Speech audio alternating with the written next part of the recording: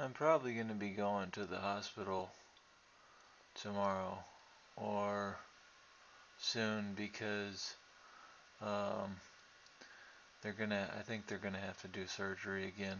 I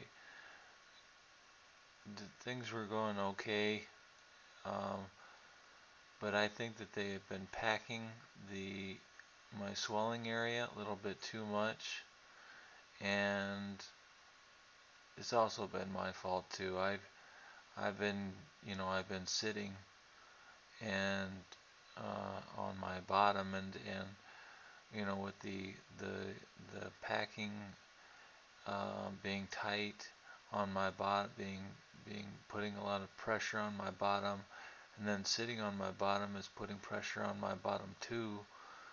And there's been some drainage, some liquid, some fluid has been draining out of the swelling area.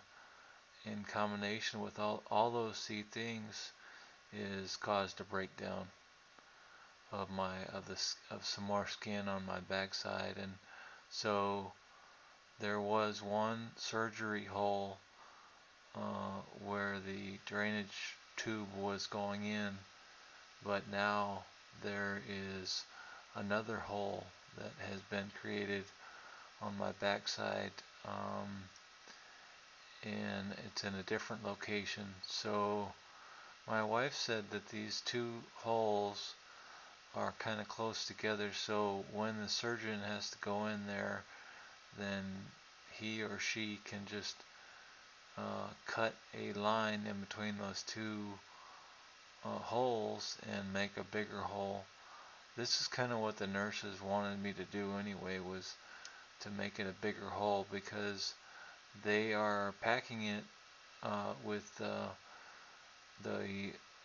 vacuum stuff, the foam. It's foam vacuum stuff that draws out the fluid, the liquid, but it's really hard to see what they're doing as far as where's the packing going and how much packing is needed, and just they're kind of filling it because there's more space and more space. They just aren't sure where they're putting it, so it's kind of dangerous. They don't like it because it might break down and it might accidentally be left inside that hole, and that wouldn't be good to leave the packing in there, because that might lead to more infection, and that might lead to another hole. So like I said, I'm probably gonna go have to